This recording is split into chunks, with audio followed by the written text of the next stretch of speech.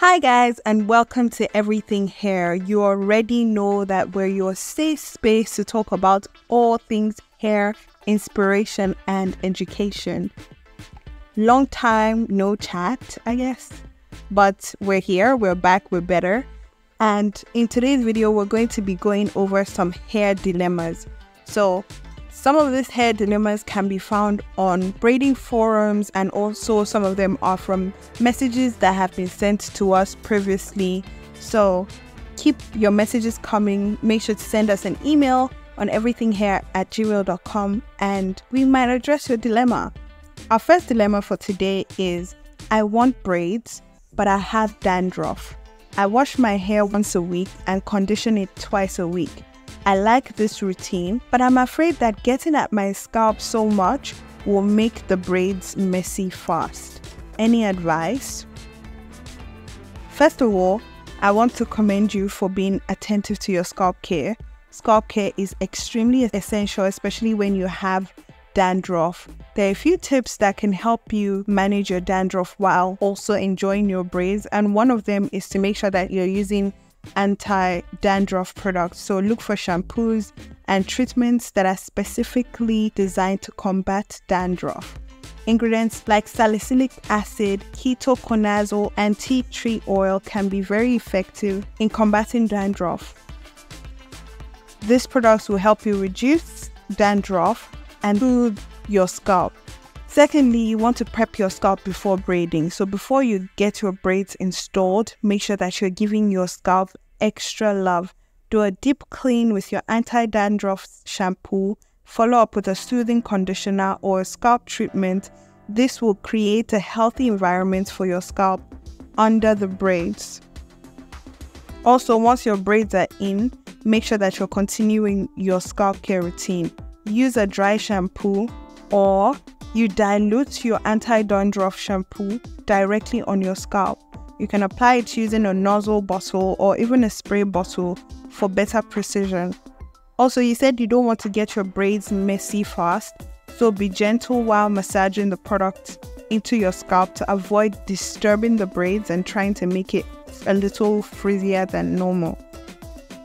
Another tip is keeping your scalp moisturized. Make sure that your scalp is moisturized.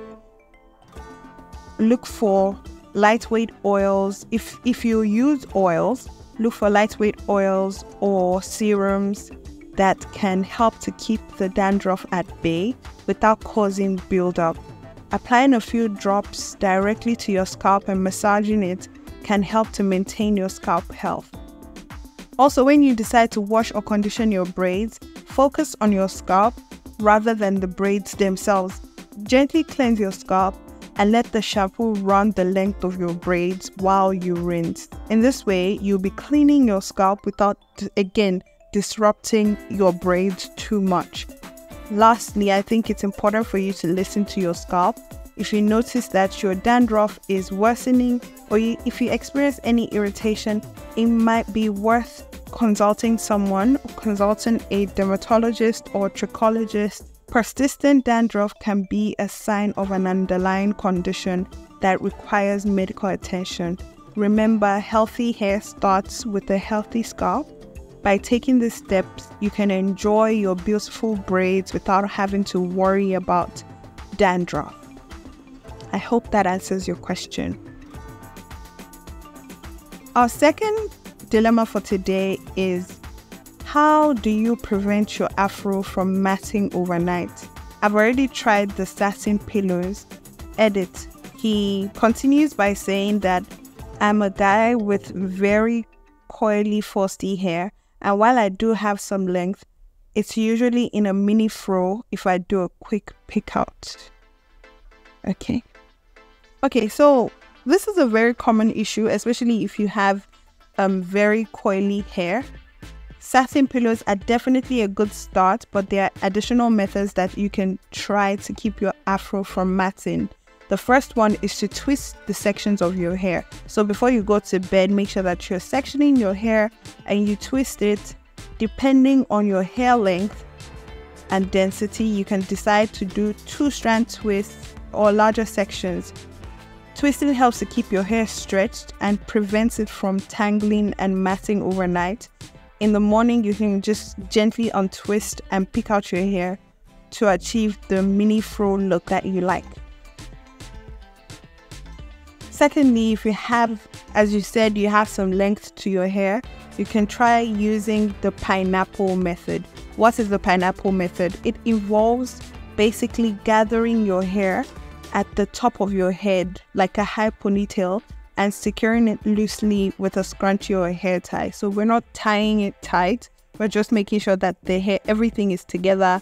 This method helps to maintain the shape of your fro. It reduces friction during the night, which can lead to the matting you're talking about. If your hair is not long enough for a full pineapple, you can do multiple mini pineapples around your head. And yeah, this should be able to minimize the amount of matting you have. You can also try banding your hair or threading your hair. It's a great way to stretch your hair overnight. To do this, you divide your hair into sections and then you wrap hair bands or scrunchies or a thread down the length of each section. This method will stretch your hair and prevent it from shrinking and tangling while you sleep. Keeping your hair moisturized is also very important when you want to prevent matting your hair or when you want to prevent matting. Before twisting or banding or using the pineapple method, make sure that you're applying a leave-in conditioner or a light moisturizer to your hair. This will keep your hair softer and more manageable in the morning. Yeah, you said you already had a satin pillow. A satin scarf or bonnet can also provide even better protection by keeping your hair in place and reducing friction. You want to make sure that it's not too tight to avoid discomfort and to allow your hair to breathe. Lastly, I think the last tip should be handle your hair gently.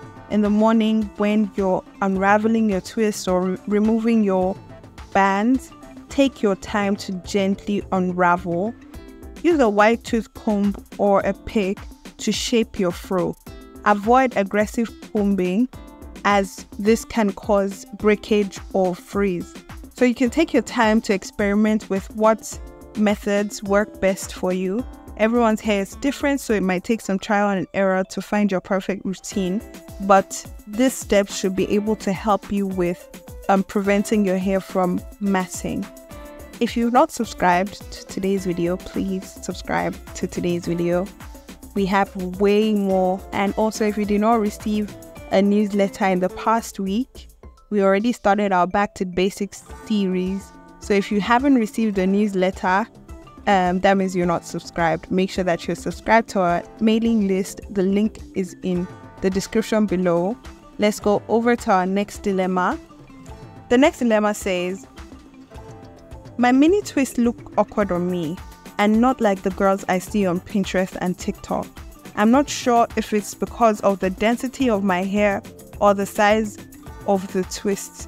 They are also more frizzy than the ones I see online. I'm wondering what I did wrong and what I can do to fix it next time. Would stretching them help? Okay, first of all, I think it's important for us to remember not to compare your hair to what you see online. Everyone's hair is unique, and sometimes social media can show a polished or edited version of reality. That being said, there's some practical tips that can help you achieve the look you want with your mini twist, and we'll go over them just now. The first one is the size of your twist. So one reason your mini twist might look different is the size. If your twists are too large, they might not have the same definition and neatness as smaller twists. So try making smaller sections when you twist your hair. This can help each twist hold better and look more defined. Secondly is the density of your hair. So the density of your hair plays a role in how your twists look. If you have very dense hair, you might need to use more products or twist smaller sections to achieve the look you want. If your hair is less dense, you might want to do slightly larger twists to give the appearance of more volume. Another tip is frizz control. So frizz is a common issue. It's something that I am still tackling but there are ways to manage it. So make sure that you're using the right products. A good leave-in conditioner and a twisting cream or gel can help your twists stay smooth and frizz-free. Applying a mousse after twisting can also help to set your twist and reduce frizz. Lastly, proper installation. Take your time when you're installing your twist and ensure that each section is thoroughly detangled and evenly coated with products before twisting. This might help your twist to stay neater a little longer. Again, it's a trial and error method. Not discouraged if your first attempt doesn't look exactly like the pictures you see online. With a bit of practice and the right technique, you achieve a look that you love. Thank you guys so much for watching today's video. We have a podcast. If you want to focus more on my voice, click on the link in description to find our podcast on Spotify and Google Podcasts. Thank you guys so much for listening to today's video. As usual, we have part 2 of the hair dilemmas coming. So make sure that you stay tuned and we'll see you in the next one.